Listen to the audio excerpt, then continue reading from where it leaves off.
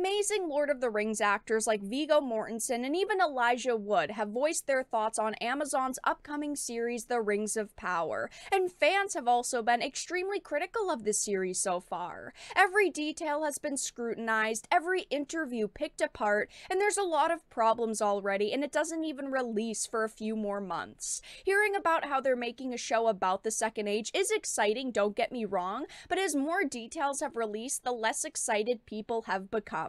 And an interview has resurfaced where Elijah Wood called Amazon out for calling the Rings of Power Lord of the Rings, saying it's extremely misleading and just bizarre.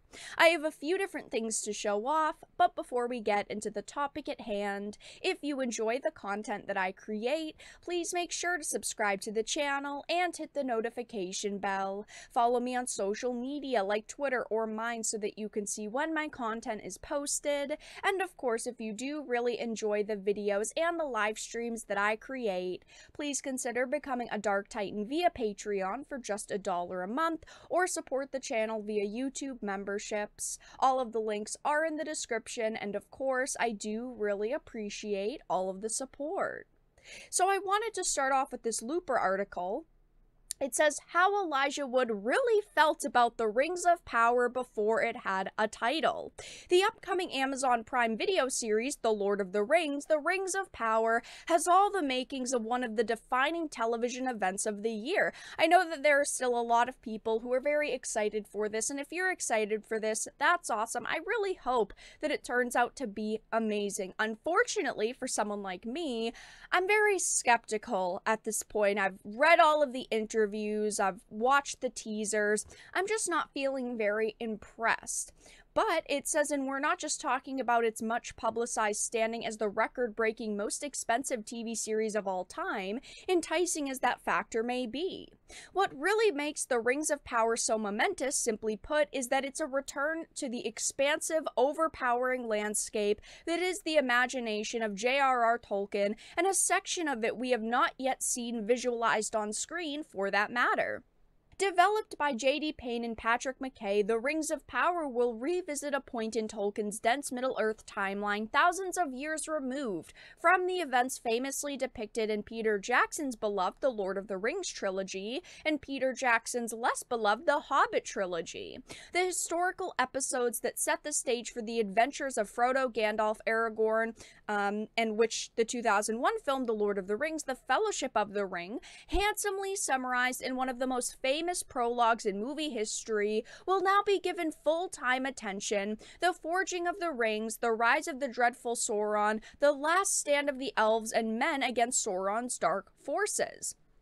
Incidentally, this temporal distance informed a surprising opinion voiced by Elijah Wood, who played Frodo in the Rings films, back before the Prime Video series got an official title. Now, over the past couple of weeks, I've also talked about how other Lord of the Rings actors have come out and made statements on the Rings of Power, like Viggo Mortensen, and I am going to reference this article after the Looper one, but it says Elijah Wood once argued the series shouldn't be just called The Lord of the Rings. For months before the title of the uber-expensive Prime Video fantasy series was confirmed to be The Lord of the Rings of Power, it was generally referred to by its tentative working title of The Lord of the Rings. In fact, back in 2021, in an interview with Empire, Elijah Wood sounded off about the prospect of a show with that title, covering different subject matter from Tolkien's proper Lord of the Rings novel and its corresponding film adaptations. A lot of people have said this. While yes, we see characters who were in the Lord of the Rings trilogy, and we also are seeing things like the Forging of the Rings, which are so important, a lot of people don't think that it should be called The Lord of the Rings. Of course, they're calling it that to get people interested in the project, to say, hey, it's another Lord of the Rings, only this time it's a TV series, and it's the most expensive TV series of all time, so that's why you should click this show, and that's why you should watch it. But a lot of people are not very happy to hear that it's called The Lord of the Rings, because clearly that's just a marketing tactic for them. Like any Tolkien nerd worth their salt, Wood has his Middle-earth chronology straight. As such, it's no surprise that he at the time told Empire. I find it very bizarre that they're calling it Lord of the Rings as a shorthand, because it's not Lord of the Rings. It takes place in the Second Age of Middle-earth, and he even said that it was slightly misleading, naming a Second Age set tale the Lord of the Rings. Now, I truly find this hilarious because clearly he cares about Tolkien's work. He cares about Lord of the Rings. He cares about all of these absolutely amazing characters and stories. And I do think that they had a lot to go on with this new TV series. We know that unfortunately for them, they were missing a lot of the rights, so they couldn't adapt specific books and storylines that were in said books, but they do still have quite a lot to work off of. But of course, we know that they're creating non-Tolkien characters to go in this Tolkien story. They're changing details about characters that are already established. Unfortunately, I have no faith in them to actually make this a good series at this point. But Elijah Wood isn't the only Lord of the Rings actor to come out and question the Rings of Power, because this was back from May 19th, it says Lord of the Rings actor Viggo Mortensen questions what source material Amazon is using for the Rings of Power series. A lot of these actors are coming forward saying, hey, hopefully this will be great, but what source material are you guys using? What are you doing with this series? This article says the Lord of the Rings actor Viggo Mortensen, who plays Aragorn in the trilogy, beginning of course with the Fellowship of the Ring, recently questioned what source material Amazon was allowed to use for their upcoming The Rings of Power series. It says he was asked about the Rings of Power in an interview with The Hollywood Reporter while promoting his latest film, Crimes of the Future.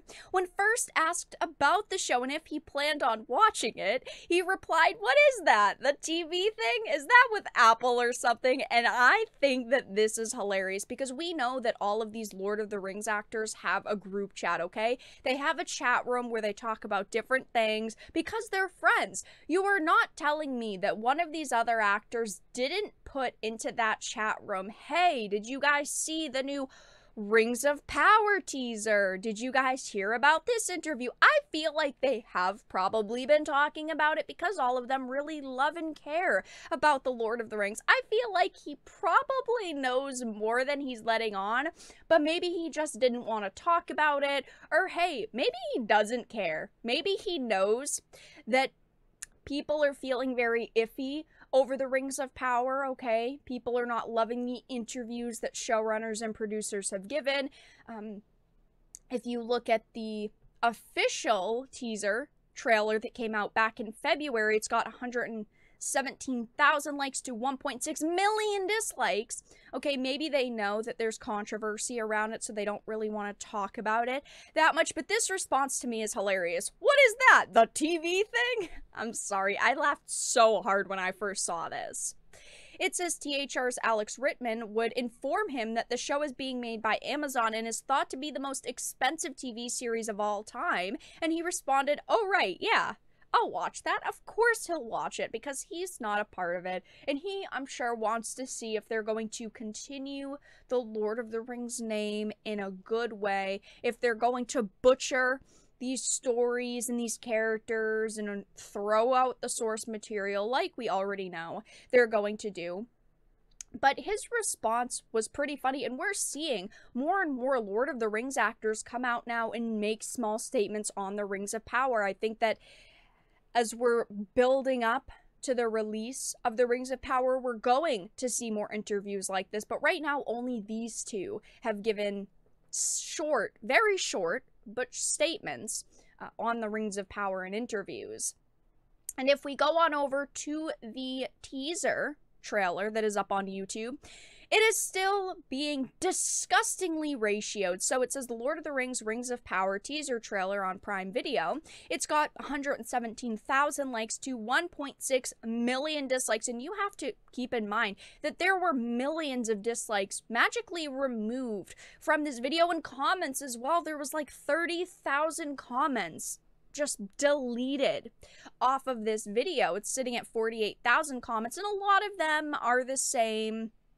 A lot of them are Tolkien quotes, which I think is hilarious and I absolutely love. But we know that there are a lot of comments and also dislikes missing from this teaser now.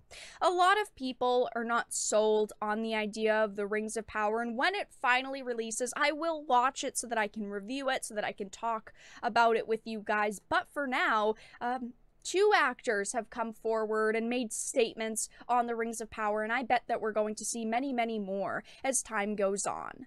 But that's all that I really had to discuss in this video. Let everyone know your thoughts in the comment section down below. If you enjoyed, please make sure to give it a like, share it, and subscribe to the channel. And of course, if you didn't, make sure to give it a dislike. I appreciate your support either way, but I will talk to you all again in the next video really soon.